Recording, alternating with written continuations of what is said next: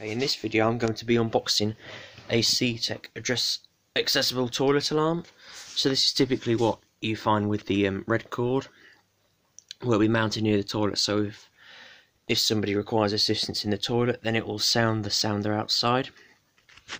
So as you can see, it's quite unusual packaging for a C-tec product, because normally they just come in the white boxes with a little thing on the side telling you what's in it and what batteries. But as you can see, it includes all the different parts of it. Now, the thing I'm thinking is I can actually use this in the C-tec SigTEL system, because I've actually got a panel for that. So this is the system that I can hopefully interface that toilet alarm with. Okay, so I've now opened the box up. As you can see, it's all on a plastic tray. So I'll just pause it while I get it out. So as we can see, this is the tray with the actual electrics in it, which is wrapped up. So that's all the devices there. This here is a sign that would go on the toilet door. These are some long screws which will go on back boxes. These are instructions on how to wire it up. So there's your red power, not your red power cord.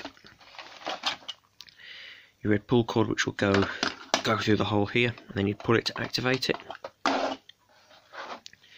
That's the actual panel that would be inside the toilet, so it'll allow you to reset it inside the cubicle.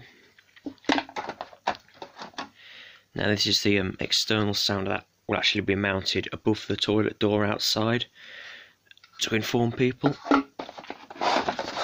And then this is the actual control panel. Apologies for the technical difficulties, but as you can see, this is the control panel. It's the new type of panel, I think, because it's obviously got the newer style look on the front of it and the C-tec logo there. So that's the back of it.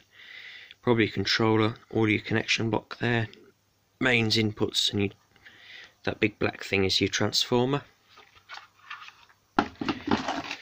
So just a quick video today. That's it. Thanks for watching.